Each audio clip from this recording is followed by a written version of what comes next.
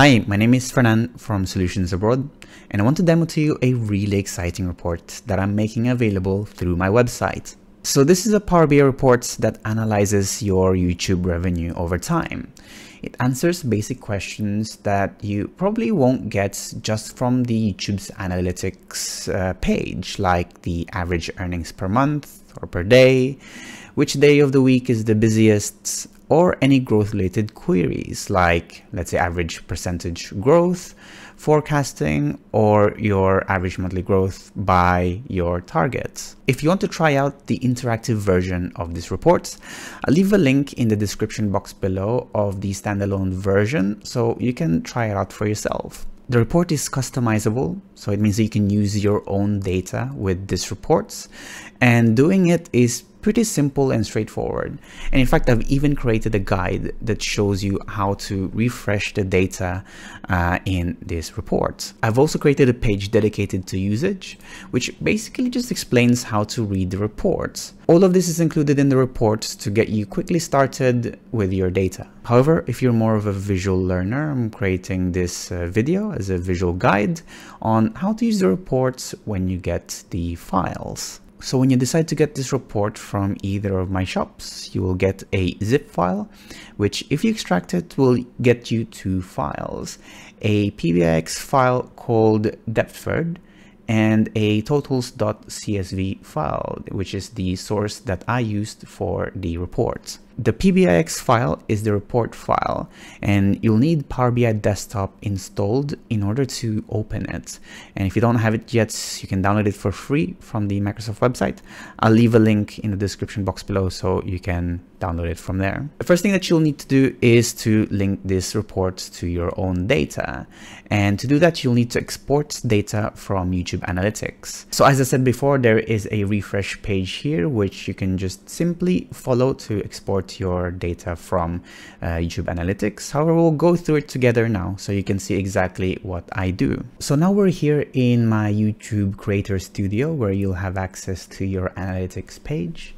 So from here, you'll need to do a couple of things. So first, you'll need to go to the Revenue tab.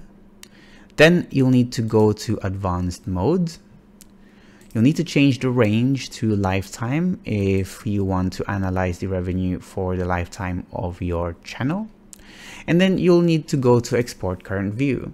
You'll need to click .csv. That will start the download of a zip file, which will contain some CSV files, which gives you some information about the revenue that you've gained throughout the lifetime of your channel. Once you extract that folder from your YouTube Analytics, it will have three files. The one that you need is the totals.csv. That's the only file that the Power BI report needs to refresh its report. So copy this file and save it in a location where you can store it and leave it. Basically, the location will be where Power BI will look for the data every time you hit the refresh button. So next time you'll just have to replace the file with the latest version that you export. So for the purposes of this demo, we'll use the totals.csv file that came with the Deptford zip file, which is currently in my desktop along with my Power BI file. So now we're going to link the Power BI report to this file that we have in this folder. To do that, we're going to go back to our Power BI report here. I'm going to go to File, Options and Settings, Data Source Settings, and then from here we're going to change the source. There should only just be one, and we're going to click Browse here, and we're going to look for that file that we saved. So in this case, we're going to say take the totals file from this folder, hit Open, hit OK, and then finally hit Close. So once that's done, we're just going to apply the changes just because we've changed the data source itself.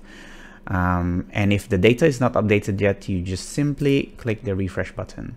Just give it a few minutes and that should update with the numbers that you have in that file. And that's really it for this guide on how to use your own data with this Power BI report. So I tried my best to keep it as simple as possible to use and import your own data into this report.